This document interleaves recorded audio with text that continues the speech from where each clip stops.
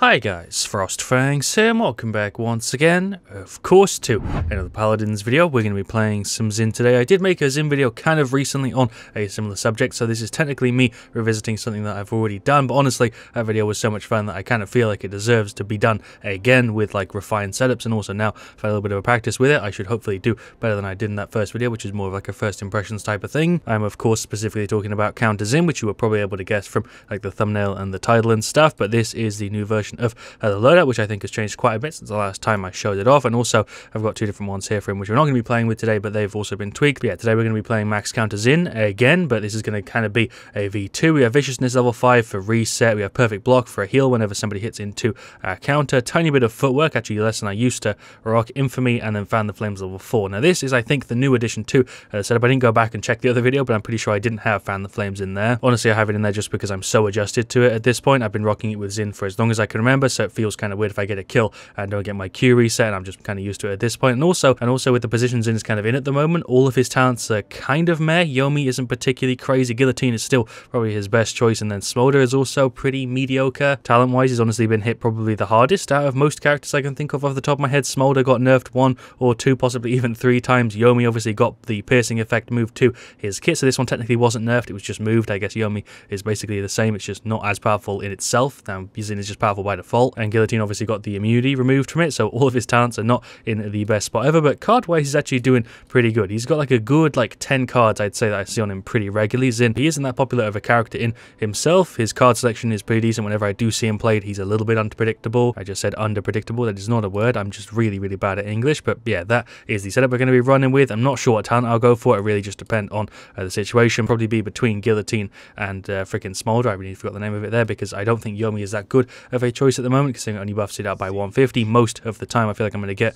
more of a benefit from the other two, but this is Siege Bazaar, which I'd say is actually a pretty rough map for Zhin. Actually, I'm going to go ahead and use a booster so I can use the Eben Star skin, or Eben Star skin, because I've barely played with this one whatsoever. Shoutouts to Mirende, I don't know, I can't pronounce Eben or Eben, and I also can't pronounce Mirende or Miranda, I don't know. We're going with Miranda. Shoutouts Miranda, that's definitely not how you pronounce it, but I'm rolling with it. Shoutouts also to Kefalo or Kefalo, I don't know, but that is the term, and the Andra. We also have an Amani and seemingly a Sky. Sky support isn't as good as it was before, but it's definitely still a pretty decent option. I don't know if I'd like it as a solo support option, but you know, it might be all we've got. If I go for Smolder, I can kind of self-heal, but it does seem like Sky is that last pick. We're up against Leon and Andro and Eevee, a Genos and a Barracks. They have a much more standard setup, but they still have double flank damage tank, except they have a Genos and we have a Sky who might be a healer. I don't know, she might just be playing as damage. I'm sure that you guys that watch the channel a ton will maybe find this a little bit out of character, me covering something that I covered like a month and a half ago, because I don't usually revisit stuff this soon. If anything, I revisit them like half a year to a year afterwards when a bunch of stuff has changed. Yeah, I felt like this was a bit of an exception just because I wanted to cover it more, and I don't feel like I did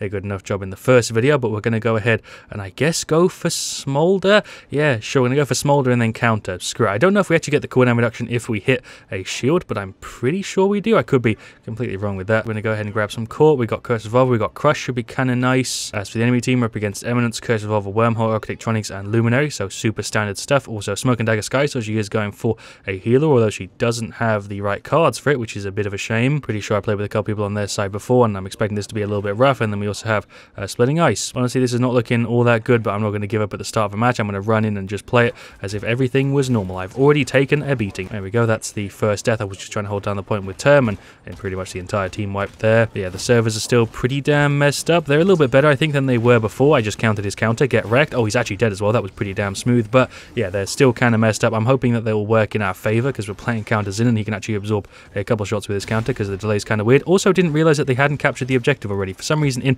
my head they'd already won, but I guess not. And it does seem like if I hit a turret or a shield, it does actually give me the cooldown reset. That's pretty nice. It's good to know. Oh, I actually hit it with that 700. Maybe I should go in. No, we'll just throw it over there for the 107 to pop the billow. It doesn't even heal us for that much, considering it's been nerfed so much. It's like a 500 heal, which is pretty damn bad. All right, whatever. We'll just keep slashing away at these guys. There is a counter. I just got hit by an Eevee with my counter up. Did she hit me from the side? Maybe it looked like I was able to have blocked that, but I guess not. Definitely seem to be struggling a little bit so far. I probably shouldn't have queued for Siege, considering I'm trying to play goddamn max counter Zhin, but hey, I'm trying to work with it. Term is already dropping the GG just because we don't have a healer. Honestly, I can't say that I blame him. There is a counter for the Barrack. I'm just going to throw the slash through and go into my Billow. I don't know why you picked Sky. I think Sky would have actually been okay. I think the main problem is the fact that she went for Sky without like a healer Sky setup, which I don't know why you wouldn't have. So setup, considering the healer Sky's been a thing for quite a while now, but maybe he just forgot. Who knows? There's a slash for the Genos. Do I go ahead and pop an ult? I don't know. I was just about to go into my Q, but that actually killed me. There we go. There is the defense failed. A little bit of a 700 though before the round is over. Didn't bother popping my ult. That wouldn't have really been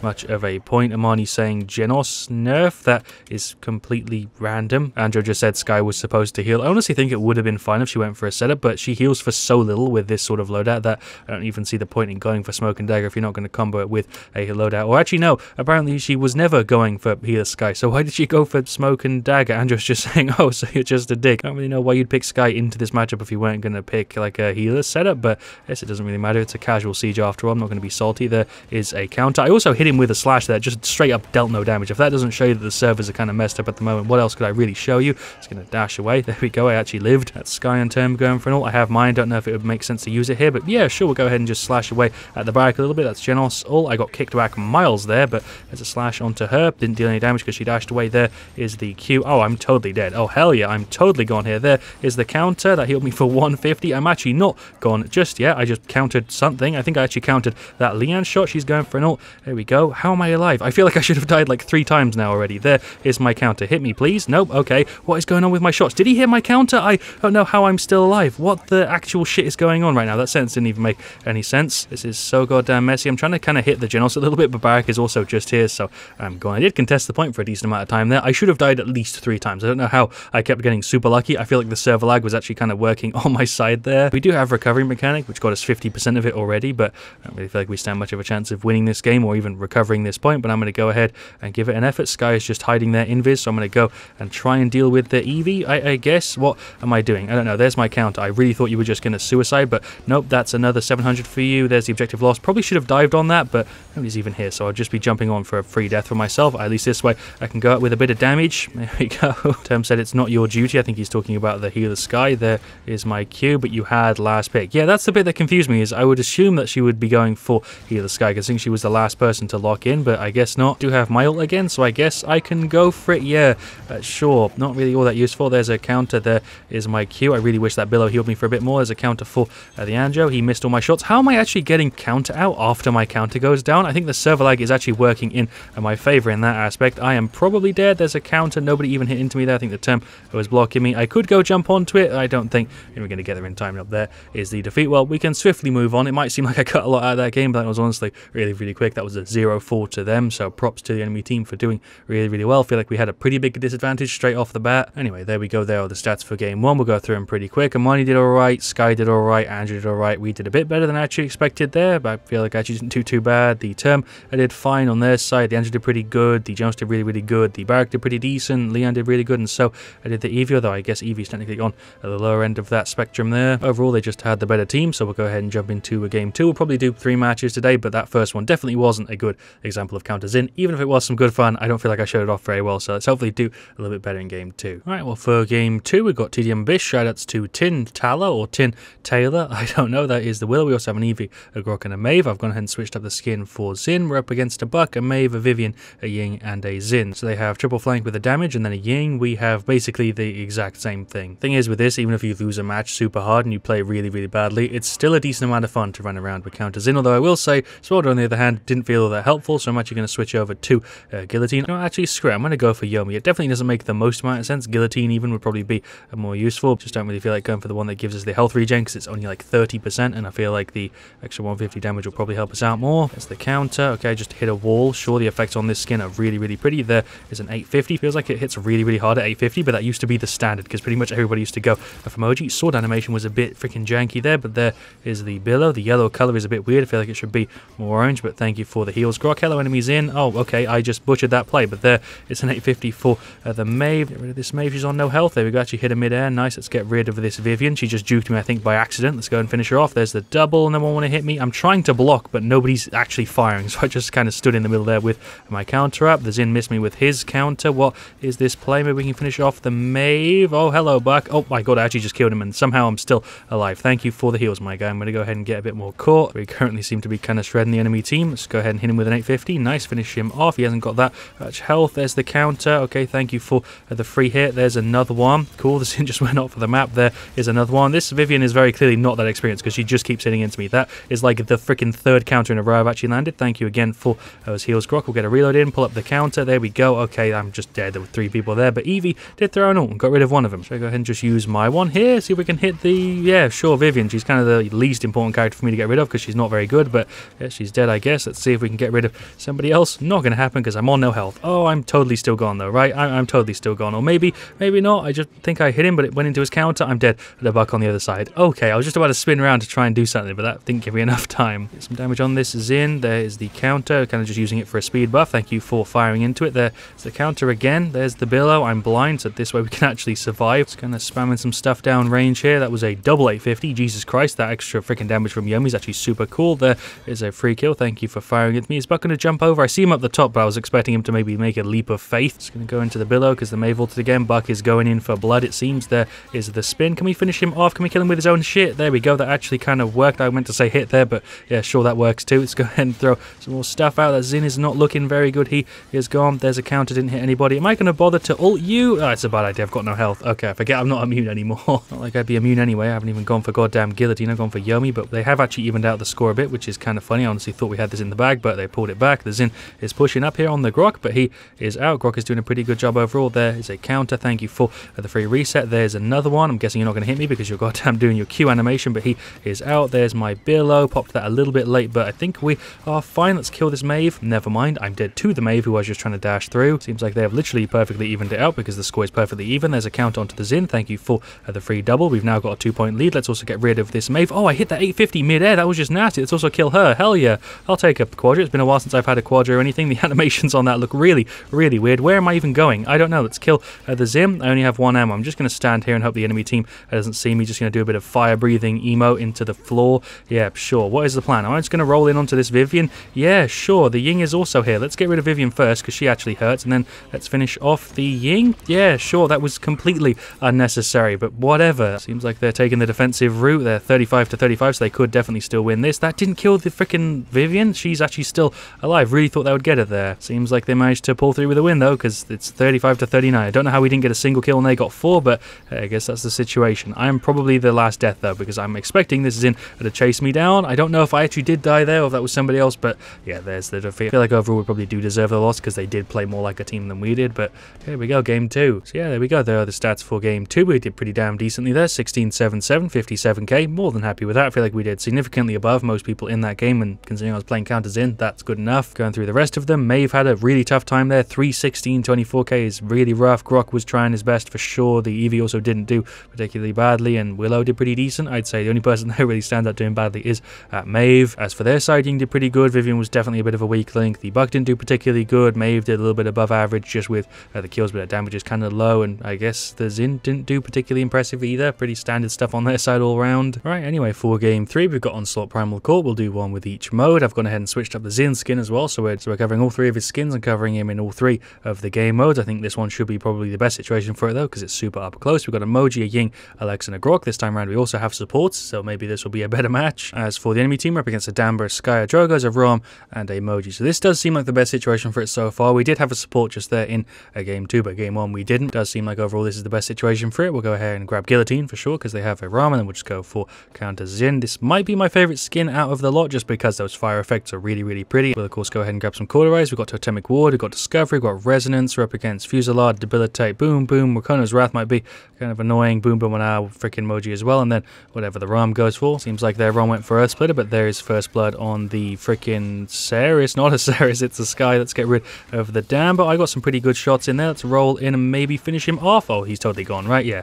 Okay, there we go. Didn't even realize you could actually get on that little pillar thing. Hello, Drogos. I'm behind you. I guess you just don't care. That was really janky. I tried to hit a Ceres there. Not a Ceres still. How am I this bad with names? Let's go over to the right and deal some damage on the point. Moji is just here. I'm going to get a slash or two as soon as she's out of it. There is the counter and the one hit that didn't land, but luckily somebody was there to save my ass. Let's pull up the counter. No one hit him into me. Okay, he did, but I'm in combat now, so that sucks. There we go. Finally healed up from being out of combat. Now we can start dealing some damage again. Just get some free stuff into the Rom, I suppose. We'll pull up the counter because he can't stop firing as easily as some of the other characters. Will go in to make sure he is actually out, and I guess I could try and pop an ult. Let's actually go in onto this Dam. This should be a pretty free one. There we go. Moji left him really, really low. We'll ult the Rom next time we see him. Rom is just here. I guess I might as well go for it because nobody's going to kill me. Yeah, there we go. That gives us a ton of free damage. Thank you for the free damage on the Moji as well. There is the double. Oh, I'm probably gone here, aren't I? Or maybe maybe not. There is the counter. Nobody hit into me. Drogoz is behind me though. There is the spin. Kind of carried momentum, although I am still gone. I put in an effort. I made that super awkward. That's Grok going for the ult to get some damage onto this Rom. Really, I'm just trying to gem my ult pretty easily. There goes Sky. There is the Billow. Sure, I also got a little bit of morale boost just so I can spam my ult as much as possible onto this Rom. He is nearly gone. There we go. Might as well run in a little bit. There is a counter. He's going for the solo ult. Okay, I'm stunned. I might actually still die here. He isn't hitting me. There is the Q. I'm probably still gone. No, Ying is healing me. I think we're fine. Yeah, we're good. Seems like we are currently kind of shredding the enemy team. There's a counter for her. Why do people just fire into it? That's so weird. He is totally gone here. Yeah, there we go. There's a counter for the Drogoz. I don't know if he missed his shot or if he just purposely avoided me, but hey, this doesn't really matter. Rom is doing laps. We're just going to go ahead and ultimate point blank range to remove him for free. The viewpoint on that is still very, very bugged when you get out of the animation, which kind of sucks. There's the Billow. The Drogoz has very little awareness of what's going on, it seems. There is the spin. There's the counter again. I'm totally dead. None of my abilities are up. I can't really do anything. Just trying to hide behind a tree. Just went ahead and finished off our QUADRA. We currently have a 150 point lead, which is kind of mad. I think their Drogoz might actually be a bot, which would probably explain a lot. Unintentional rhyme, but yeah, I think he actually isn't playing. Let's get rid of this Damba, who definitely is. There we go. Actually managed to hit him with that 700. Sky is still here somewhere. There goes Moji. Nearly there